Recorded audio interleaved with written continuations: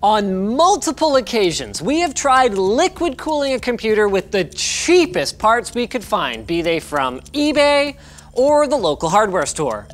But the problem always comes back to this: building a loop with parts designed for something else, like say using an aquarium pump, is pretty jank. So we endeavored to track down some parts that are actually designed for cooling PCs, but are as inexpensive as the non-purpose built stuff. And thanks to the power of AliExpress, they are finally here. And a total mess.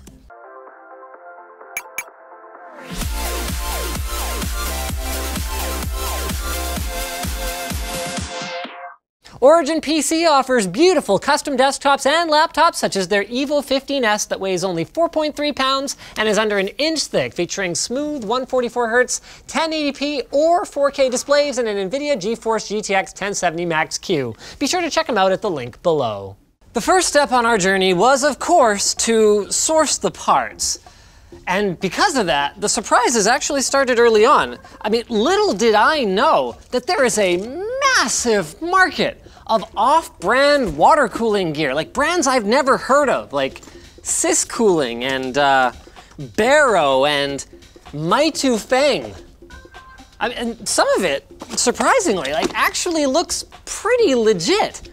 So naturally, we did what any sane person would do and ordered a freaking whack ton of it. Like a whole bunch of them, including a few parts that I would describe as decent looking and a few that were not so much. Just sort of like a auto shoddy approach.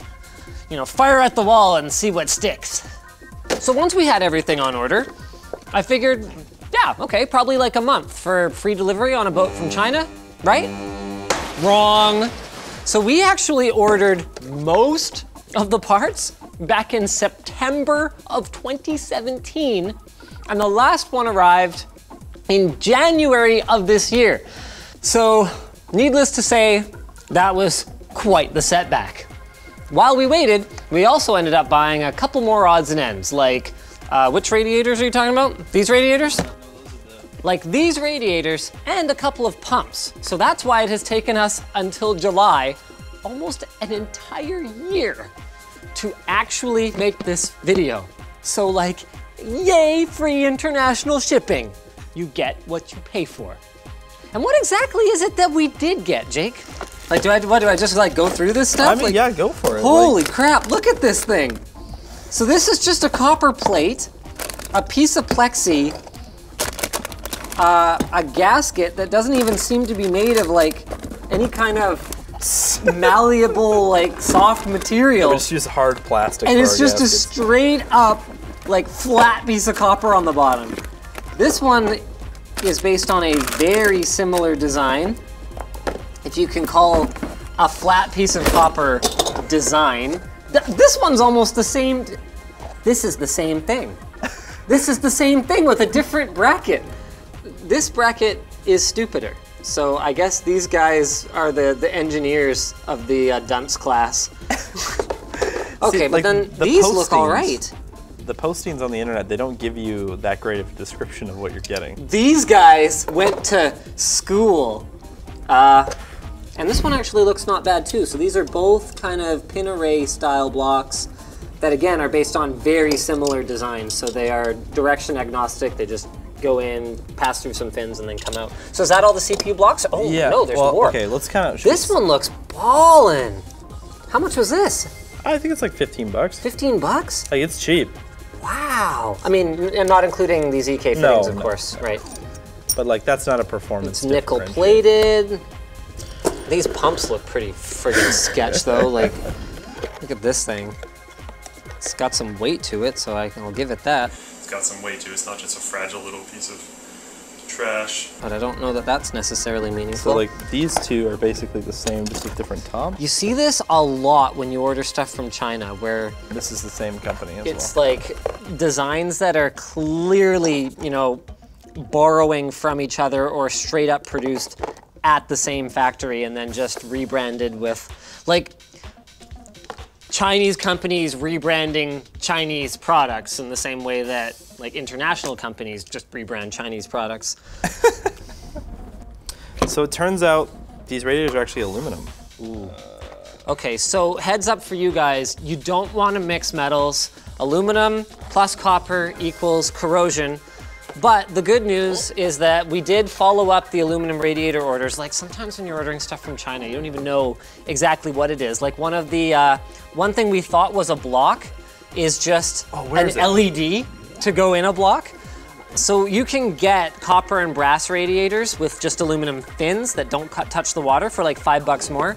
Even if you're going the AliExpress water cooling route, spend the extra $5. Now, one thing you might notice that we didn't order any of is fittings and reservoirs. And the reason for that is that while there are some really cheap options out there, they don't affect performance, so using them in this kind of a test where we're evaluating the performance serves no purpose other than to have more potential points of failure where we can leak water onto our hardware. So we just stuck with the stuff that really affects performance, like this LED.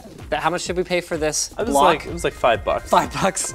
But then given that we probably paid about $5 for this. Fits into one of these actually. Oh really? Maybe it's it's the nice one. So you can actually stick the So this LED is just LEDs for this. For blocks. For block, yeah, okay. Of course, no, I've seen this kind of thing before. Probably worth the $5. Yeah, it's not bad.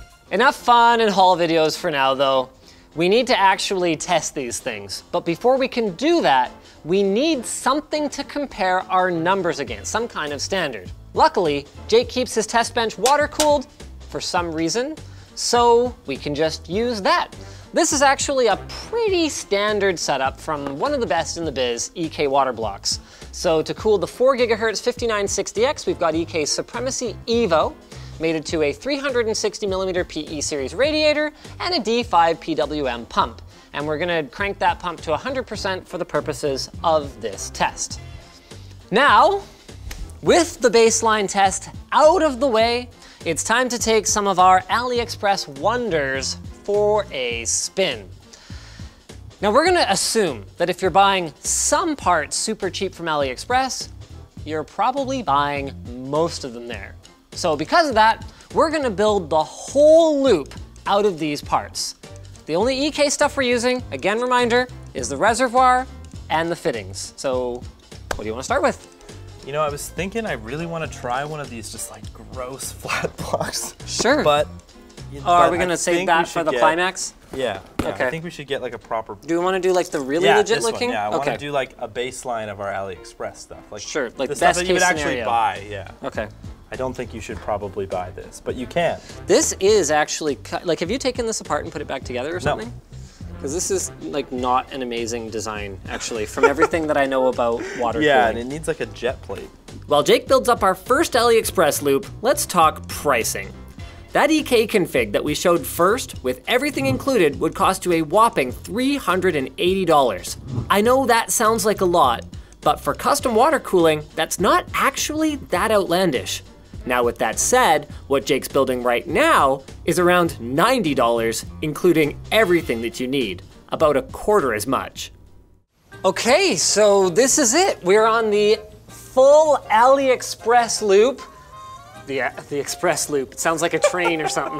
The AliExpress loop with the SIS Cooling SCP-67F, which Jake found was pretty much the best bang for the buck, and he had IDA64's FPU test running for about 20 minutes to give it a chance to reach equilibrium, and we're sitting at about 65 degrees on average.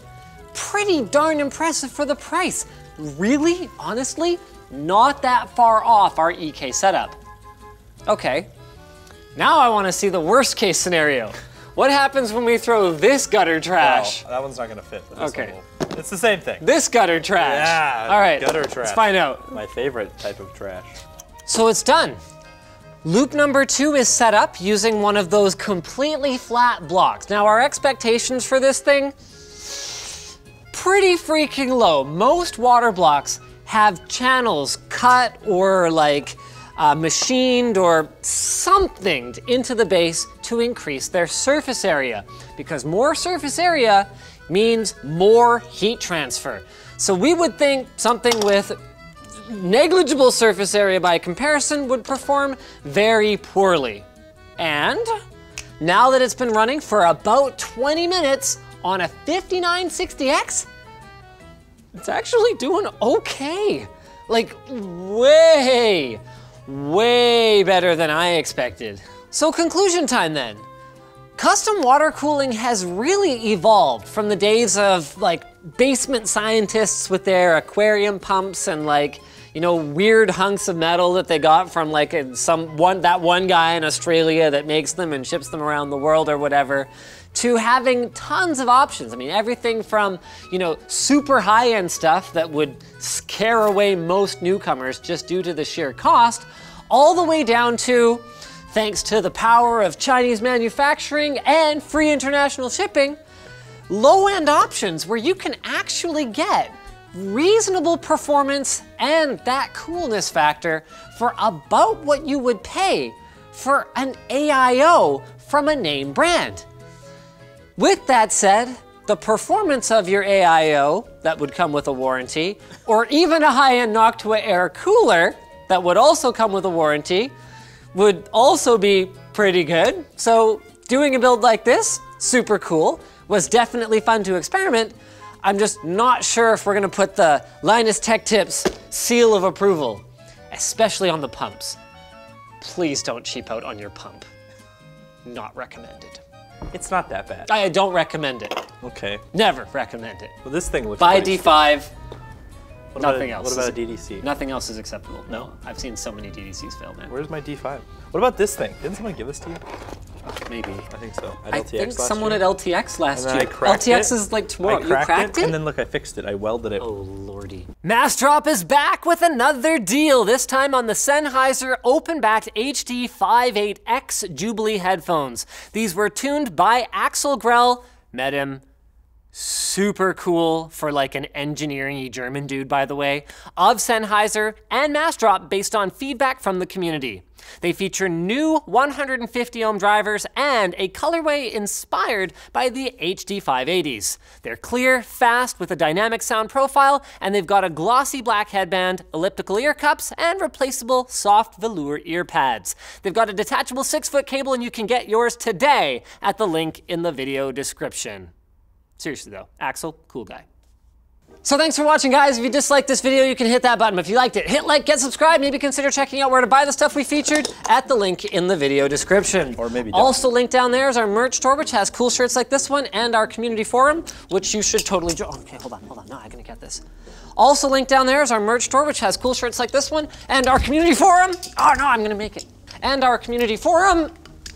Also linked down there is our merch store, which has cool shirts like this one, and our, oh, no, did it get it? Don't have time for this. And our community forum. Last time, okay, I promise, last time. Not even close. Also linked down there is our merch store, which has cool shirts like this one, and our community forum, which you should totally join. Damn it. Oh my god. I was waiting for that to happen. I knew it was gonna happen. Cut. Linus, you really should leave juggling to the professionals and a Mac user.